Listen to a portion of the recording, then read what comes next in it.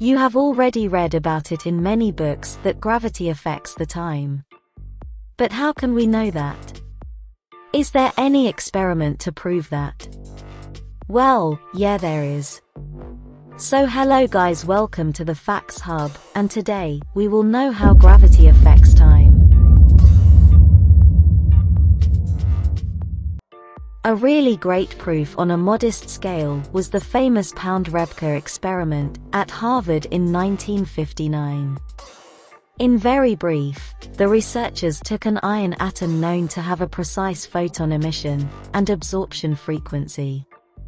The iron atom emitted its photon at that frequency, and then a target atom absorbed it, because the frequency matched.